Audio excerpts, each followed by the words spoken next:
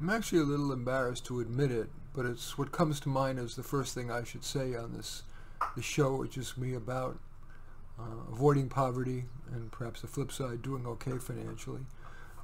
I like to think that I was born to be a researcher, an intellect, a public intellectual. But a piece of me thinks that I was kind of meant to be just like my father, kind of this kind of responsible small business guy who knows about how to live modestly and therefore not feel under financial pressure, how to make money reasonably, how to spend it, invest it, so as to not go broke. And these days, even apart from COVID, there are a hell of a lot of people who used to be in the middle class who now fear having to descend from the middle class and even be homeless. The cliches about being a bag lady. So I want to share my thoughts, whether I was meant to be great with money or not. These are my best thoughts on money and how to make the most of it. Let's start with, I think what really starts is just generally a parsimonious mindset toward money. The amount of pleasure you get out of purchases beyond the minimum are small. That certainly applies to designer labels rather than mainstream brands. Designer labels cost so much, not because they're better, but because there's so much spent on advertising, mainly.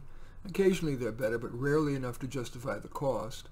And in fact, very often, it's the mainstream brands, those that are sold at in Walmart, or the mainstream cars like Toyotas, or mainstream appliances like Whirlpool, the mainstream cosmetics, the mainstream brand name foods,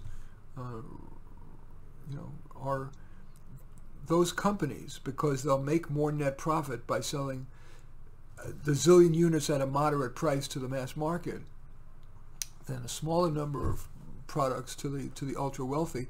They can afford to hire the very best developers for developing those products. So paradoxically, and that's true of many restaurants as well, that the best recipes are going to be not in your frou-frou restaurant where they're serving 20 meals a day, but, and you're going to hate me for saying this, but from chain restaurants where they can hire somebody, for example, at Olive Garden. The chef who designs the recipes at Olive Garden is going to be making recipes for millions of people, so they can afford to pay him or her maximum dollars, and therefore it's more likely to be better for you, better tasting, and going to cost you a hell of a lot less than going to La Frou Frou for dinner.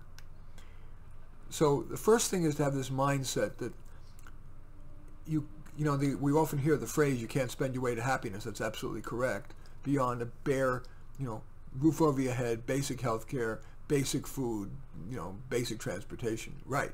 But beyond that, the additional benefit that you get is really small, and therefore key to, if you're worried about descending from the even bare middle class into poverty or homelessness, the most important thing you can do is recognize that spending beyond the basics, both in terms of the quantity of basics, whether you're buying luxury items or simply buying brands that are expensive, let alone fancy jewelry, diamonds rather than cubic zirconium,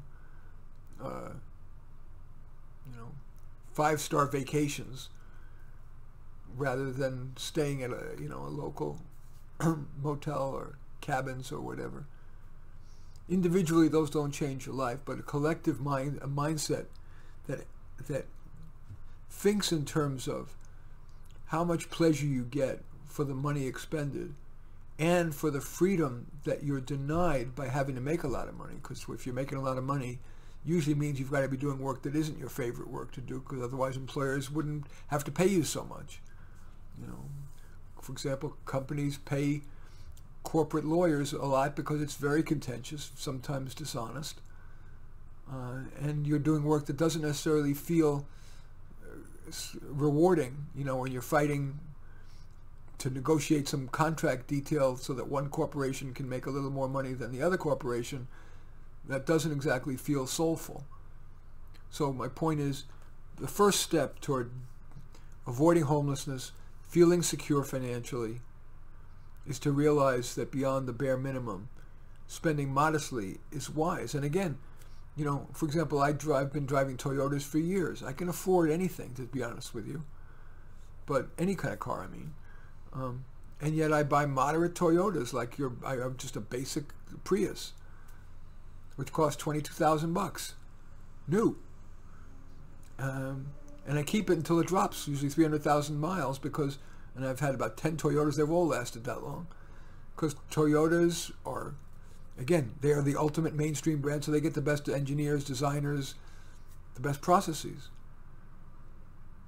And that gives me a lot of freedom. Part of why I've made money is that I've been able to, by spending modestly in all the things that I've mentioned, I then am able to invest carefully and simply without being a sucker for the avaricious types that will try to get your money. I think I'll move right to that, since that seems to be coming up right now in this conversation. I'll recall an example of two stories I want to tell you that set me to the path toward investment righteousness. I'll start with my father. When I was a teenager, he got very excited about what then was a new innovation called the mutual fund, where you basically invest in a share of stock, but it's not one stock, it's divided across many stocks, so you get diversification. And the pioneer in that was Vanguard. And he told me about this thing called Vanguard Wellington Fund. And I blew it off because, you know, as a teenager, I was making money because I was a pianist. But I blew him off because he was my dad. But I later came to realize that was really smart. And part of why I came to realize that is I did make good money as a pianist in New York. And back then, you know, complete ignorant person, I was 18, 19. I heard about Merrill Lynch. So I went, in these days you wouldn't email or call, you would go. This was back in around 1968 or 9. I walked into the Merrill Lynch office and they gave me this broker. And in the end, and this was before the era of cheap transaction costs, you know. This guy kept telling me, buy, sell, and each time he would make a couple $100 or $100 on the transaction. And I ended up losing a fortune because, you know, nobody has a crystal ball. And then I came back then to my father's recommendation about Vanguard, which turned out to be amazingly good advice, because even today, half century later, more, Vanguard remains maybe the best good guy in the industry. Their fees are 80-90% cheaper than anybody else. They specialize in mutual funds and their equivalent, which I'm not going to go into detail here, called an ETF. So that you're paying a fee of, on average, of like 0.1% to get incredible diversification, 0.1% per year. And it's a huge company. They're not going to run away with your money. And running away with your money brings me to the other anecdote I want to tell you. My wife was working with a guy and a number of people in the California State Department of Education. And a number of them had invested with this investment advisor who showed videos and whatever of amazing returns, 20% a year or whatever it was. And they all invested. And so my wife asked me to go and visit this guy. This was probably around 1990. So go visit. And the first thing, you know, we get there. This is just a little office in Sacramento.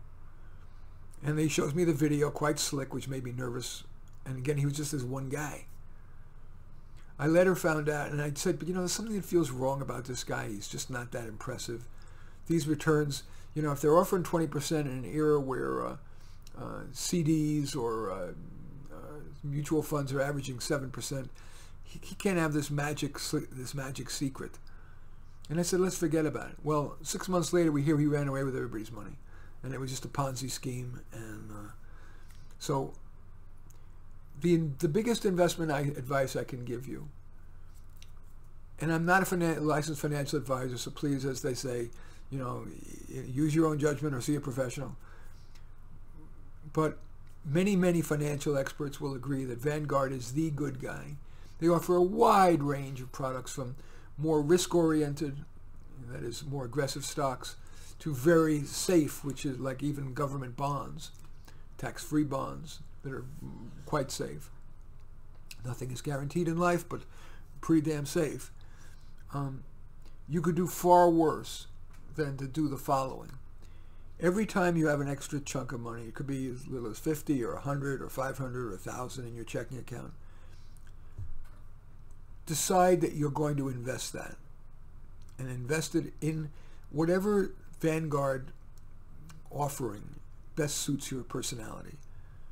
I personally invest in Vanguard Index Growth Fund. It's basically the S&P 500, which means the 500 biggest companies in America, but it's weighted. The ones that have done the best over a recent period of time get the biggest investment. And I believe that with so much information available to the public, the general overall public, that those companies that are doing well, people are putting their money where their mouth is, and I'd rather bet with them. Now, I know, and this may be a little bit in the weeds, but in the past, what are called growth funds, which is what I've just described, those who are growing, have performed equally to what are called value funds, those that are perceived as undervalued.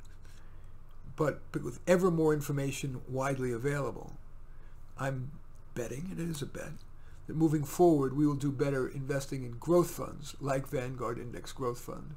I think VWO is one of the symbols, or VIGAX is another, rather than a value mutual fund or a individual stock that's been going down because you say, oh, it's so low, it's going to come back. Warren Buffett famously said, never catch a falling knife, meaning never invest in what's been going down. It's more likely to continue to going down, or the way I would put it, an object in motion tends to stay in motion and in the same direction. The only other thing I want to say about investing is, because our tax rate is high and going to be getting higher under the current, let's just say, zeitgeist, it is normally wise to take advantage of tax-deferred plans like 401ks, or if you work for a nonprofit, 401bs, or you have something called a 457. That enables you to not pay tax on income that you're making from your employer, or if you're self-employed, there's something called a SEP IRA, and not pay tax on anything until you sell it. So, or any of the interest or the dividends. So you can, instead of paying tax each year, your money continues to earn money, because there's this compounding in investing, meaning let's say you have a dollar dividend. Instead of having to pay tax on it, that dollar dividend gets reinvested in that mutual fund and continues to make more money. So it's really wise to, where you can, unless you really need the money, then you want to keep a certain amount in a mutual, in a money market fund or something, so you can really access it right away.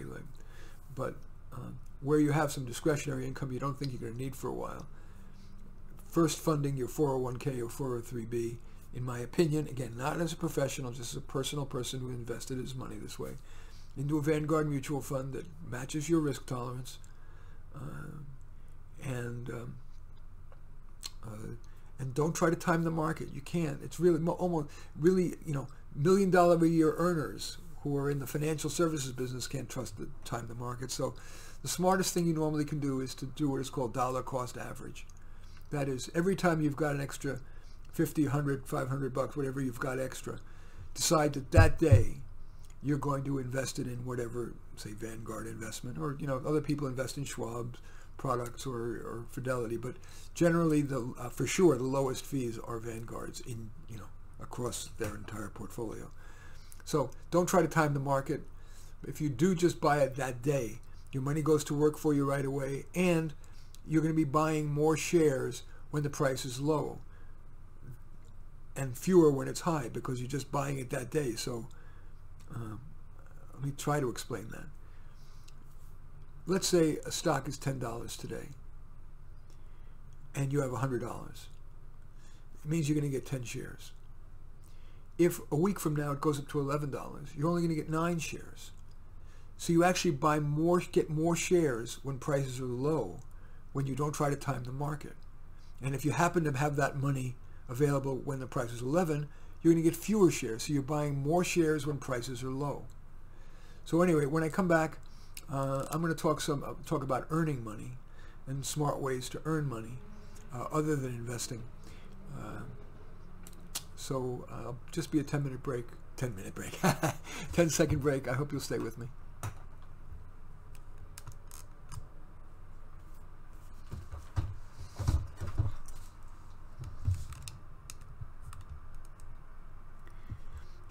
Thank you for staying with me.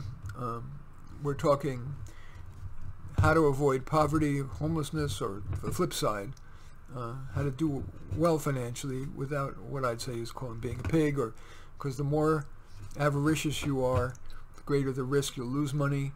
And so many people who are rich find themselves sitting in their fancy houses and their fancy clothes, drinking their Chardonnays, wondering is that all there is. So I am definitely a fan of the non-materialistic, simple life.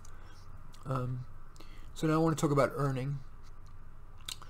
I suppose that I am a fan of the Bill Gates school, which is he earns money where there's money to be made, and he found software being his example.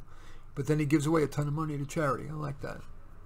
You know, if you end up working for a nonprofit that pays you crap, you're going to get paid so little, and you're not going to have much. You're going to be struggling just to survive, and have nothing to give to charity. And so often, because we live in an era in which there's tremendous valuing of nonprofit values, and so there's a million people who want to work for these nonprofits. I should say, let me be more accurate. There are many more people who want to work for a nonprofit than there are jobs available, let alone good-paying jobs. So supply and demand means that those nonprofits, if they care about giving to the cause, are going to pay workers as little as they can get away with, because there's so many people applying. That's pretty damn little. Or so often just have them work as volunteers. So in terms of earning money, it may be smart to work in a field where it pays well, as long as you're remaining ethical. And that gives you then the freedom to either work less hours, to donate money to charity. So I'll talk about a few well-paying careers that I kind of like. So, you know, it's easy for me to tout a career that pays well if it requires a zillion years of school, like doctor or lawyer. But salesperson it's not about your degrees. It's how well you can understand the product, how well you can explain it, how well you can build a relationship while remaining ethical. And so if you can find a product you really believe in, you might do very well as a salesperson, as long as you can live with the fact that you are largely, and not live with, maybe you'll love the fact that you're going to get paid more based on your performance. You'll probably get a very little initial salary or no salary, but you're going to be paid on commission. Typically, you'll get paid for the first few months with a base salary to give you time to build up clientele, and then you'll be that base will shrink to zero, and you're going to make all your money on commission.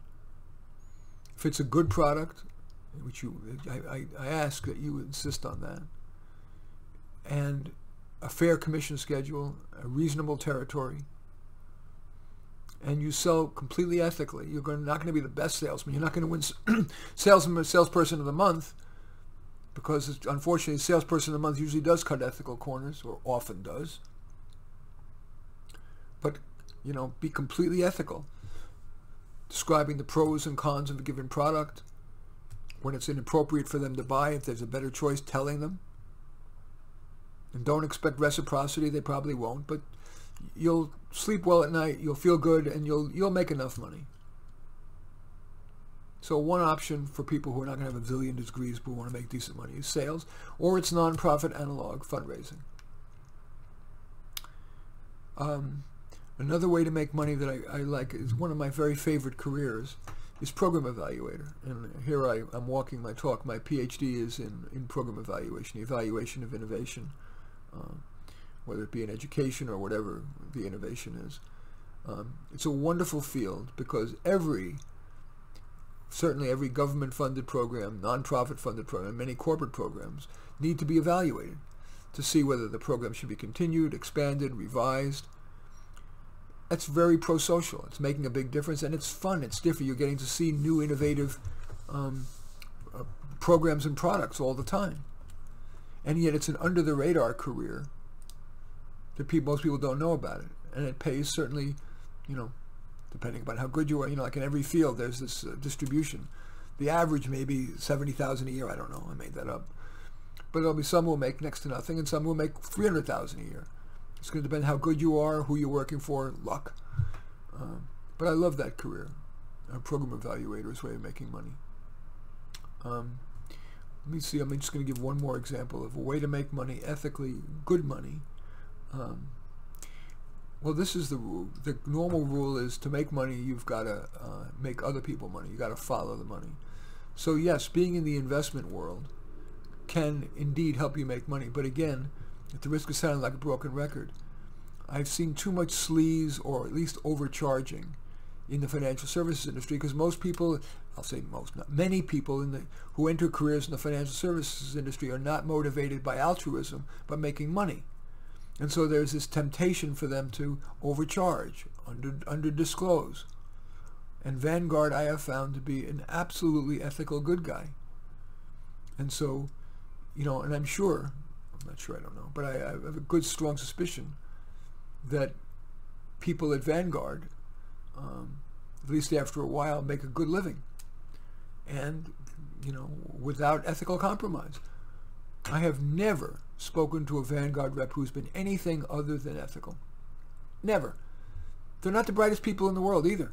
Forgive me for saying this if you're a Vanguard person, but these are not people who graduate from Harvard or Yale. They generally graduate, they're based in Pennsylvania. And they're generally people who graduated from second or third tier universities, including even the people who are their portfolio managers. But their performance has been excellent because of their low fee structure, so customers don't get screwed. And because their people are not on commission, you trust them. So that's going to be the third area that I would talk about, ways to make money ethically. So just to summarize, we've talked about all three of the core things you need to do in order to avoid descending into poverty, being homeless, and maybe even doing well. Number one is the mindset that you're not going to spend your way into contentment beyond the bare minimums, and buying mainstream products is a no liability way to get better quality of life, because in general, as I said, the developers of mainstream products, from restaurants to cars, their net revenues, provided that those products create to the company, are much higher than high-end products, and so those companies can afford to hire the best people to develop them, and therefore you are going to reap the benefits in terms of the quality of a Toyota, the quality of a Whirlpool product, the quality of a chain restaurant like an Olive Garden. So, spending modestly, and then in terms of investing, I am now, by the way, I want to make clear, I am not paid by anybody to endorse anything. Not Vanguard, not Toyota, not Whirlpool, nobody. One thing I can promise you, you're getting my ethical truth, affected by nothing other than what I believe is best for you, period. So, yes, investing as I believe is wise in the right Vanguard mutual fund or ETF or other product that they have that is matches your risk tolerance, and you're entitled to your guesses. Are you betting on China's future? Then invest in Vanguard's emerging growth fund. It's heavily China. If you're a believer in big companies, American companies, yes, you might try what I invested in, VWO or VIGAX. VWO is the ETF version. VIGAX is the mutual fund. That's two in the weeds, but they're functionally similar, very similar. If you're very conservative, they've got Vanguard all-in-one funds. They've got something life strategy funds, and they've got a conservative portfolio, a couple of moderate risk portfolios, and a riskier portfolio. You can invest in the conservative portfolio. They have a wide range of options for you. And then in terms of earnings, you can choose to focus on a cause and therefore probably get paid very little or even be forced to volunteer. Or you can use the Bill Gates model, work where the pay is pretty good, and that usually means following the money in some way, like working for an investment company. Or, as I said, program evaluators, part of why they get paid reasonably is because they're mandated, they're required, they're ubiquitous, and yet it's an under-the-radar career, so many people don't know about it. Great field, right? And then again, I mentioned sales, because it doesn't require advanced degrees. It just requires that something I don't have, that ability to seem relaxed, not be pushy, stay ethical, be resistant to not fear rejection, and be resilient to it. But selling a great product ethically is another way to make great money, even if you don't have a lot of formal education. Anyway, those are my thoughts on how to avoid poverty, certainly homelessness, no guarantees, of course, and maybe even live better. In any event, I do thank you for watching. I'm Marty Nemko. I do welcome your thumbs up and accept your thumbs down. I always look forward to your comments, and especially like it if you share this on your social media, so that my efforts can have broader impact. And of course, I am honored if you subscribe to, whether it's this YouTube channel, if you're watching it on YouTube, or subscribe to my podcast, my How to Do Life podcast, if you're listening to this on Spotify or iTunes. In any event, I do thank you for watching or listening. I am Marty Nemko.